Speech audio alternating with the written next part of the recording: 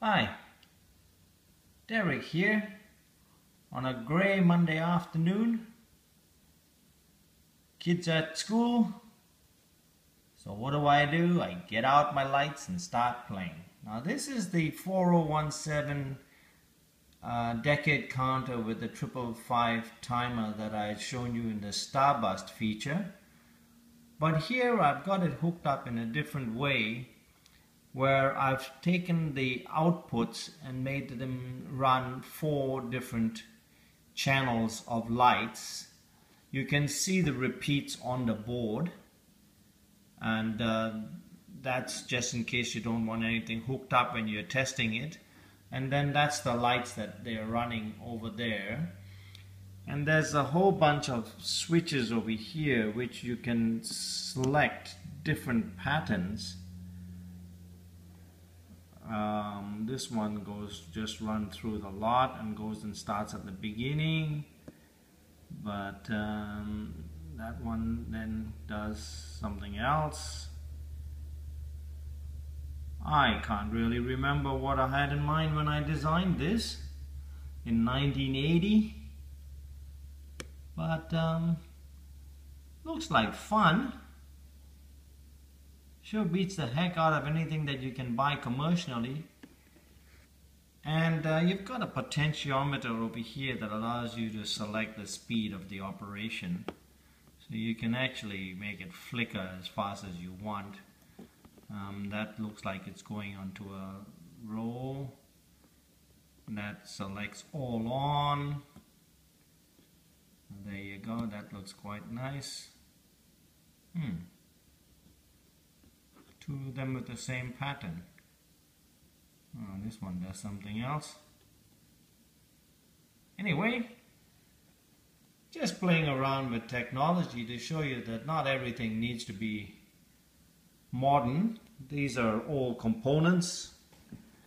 Trying to get hold of them. You can see a whole bunch of resistors which are used to slave the outputs to the decade counter, which is this little fella over here. And all of that is being driven by this little chip over here, which is just pulsating. And yeah.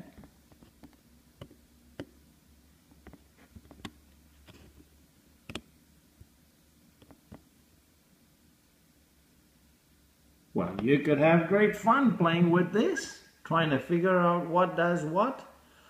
But the idea is that it's not doing the same thing all the time. And the extra electronics is so cheap.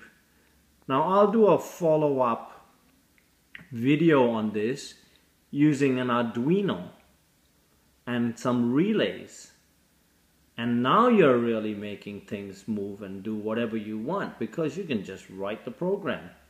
You want the blue to come on, the number 1, number 2, number 3, number 4. We don't need to stick with 4. With the Arduino, there are upwards of, there are Arduinos around with 54 outputs. That's the Mega, which has 54 outputs. So you can run 54 channels, which will make you go blind trying to follow what's the pattern. The idea being that all of this is, it's meant to create a different sort of pattern, so that it's not all boring and making you, dumb from having to look at the same 2 lights blinking at the same pattern. And the electronics and the thinking of it is not that much more complicated, really. All blinking lights just have something that pulses and something that measures the pulse and outputs them through a buffered output, which is what these transistors are here. Up here you can see some TO25s or 52s or something like that. Can't remember the numbers now, 30 years later. But yeah, those pump up the power so that you could run a lot more than just lights. You could run motors out of them. Of course, you'd have to slow it down a lot. Or you could run relays out of them. So I hope you've picked up some ideas, and follow me further when I explore flashing lights with an Arduino, which then allows you to make your display very much more interesting than just something that turns on and remains on till you turn it off, and two lights that blink. Mark step, which is boring as, and this one here you can do whatever you want. Have fun. Derek, over and out.